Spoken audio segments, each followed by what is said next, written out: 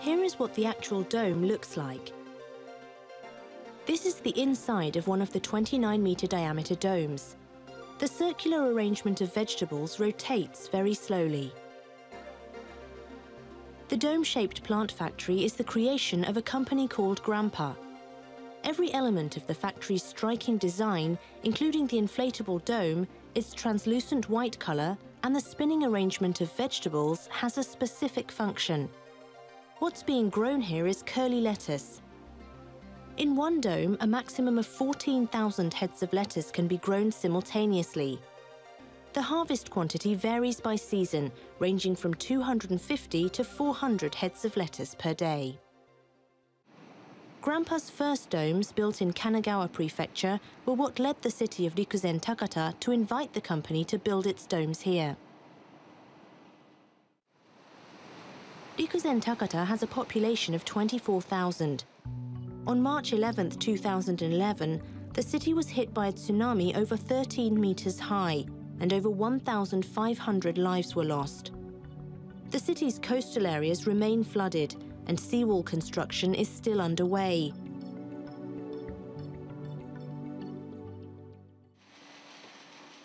Prior to the disaster, the work in Rikuzen Takata was mainly centered around seafood processing. Because of this, few people in the area have farming experience. Farming is often thought of as hard work, with farmers hunched over as they plow and plant. But here in the domes, everything is designed to make the work easier. The tables are all 90 centimeters tall, a convenient height for the work at hand. Since the temperature and humidity are set at levels suitable for growing vegetables, the indoor environment is a comfortable one for the workers. It wasn't just the dome's remarkable appearance that surprised the local farmers. The operation inside was completely new to them as well. For farmers used to soil-based farming, being able to plant seedlings while standing was unimaginable. The blue tabs at the edge of the circle are what drive the rotational motion. The cultivation circle consists of 250 thin triangular plates, which are each 10 meters long and arranged in a radial formation. As the plates are pushed sideways, the rows of vegetables are automatically guided outwards by rails underneath. The circle rotates for about an hour every day. The dome is designed to use natural light efficiently. Since it maximizes the sunlight entering the dome, it also traps in heat. Because of this, it is equipped with several features for precise control over the interior environment. There are temperature and humidity sensors which automatically open and close vents in the ceiling. Nozzles spray cold water, cooling the interior.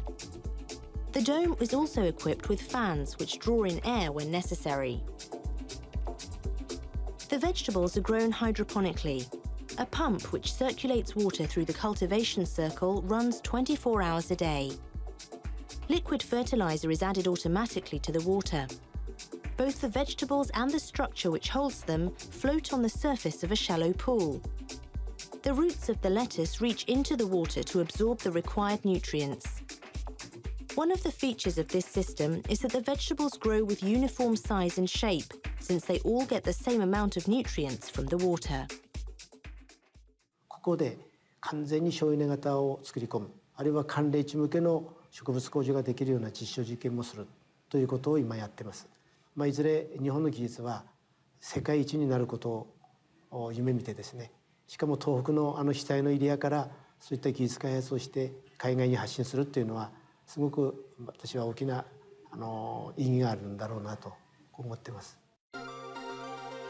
The dome-shaped vegetable factory embodies several new ideas and points to new possibilities in the future of farming. At the same time, it is also helping sow new seeds of hope in a disaster-stricken area.